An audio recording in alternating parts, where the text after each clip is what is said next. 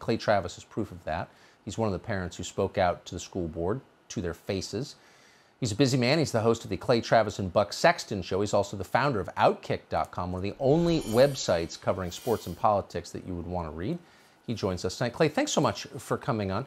So I love the clip. I know it was a much longer speech that you gave, and God bless you for doing it. And it was entirely fact-based. The reaction from the other people in the room really struck me. What is your sense of where parents are right now with what's happening in schools?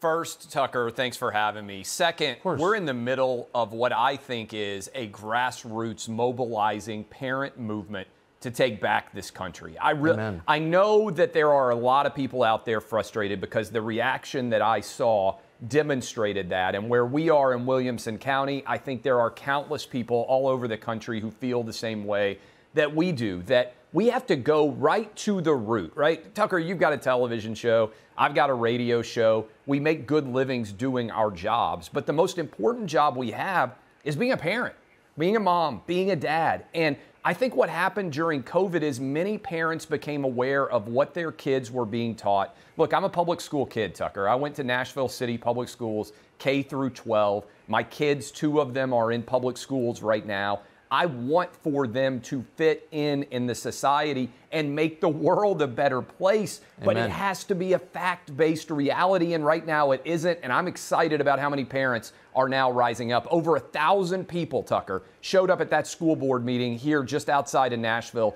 to combat the decisions being made by the board.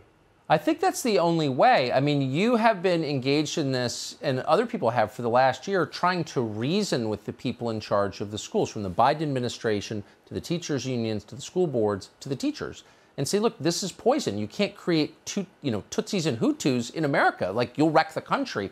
And they just won't listen. I mean, I don't think there is another option other than for parents to say no more.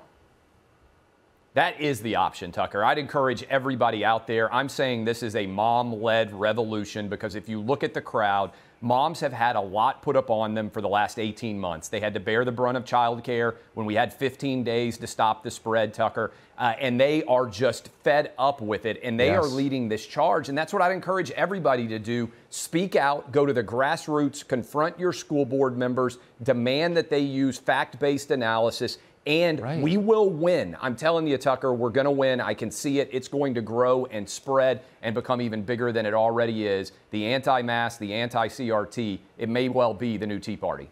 Boy, I hope you. That's the first hopeful thing I've heard in a while. Clay Travis, I sure appreciate your coming on tonight and for doing that. Thank you.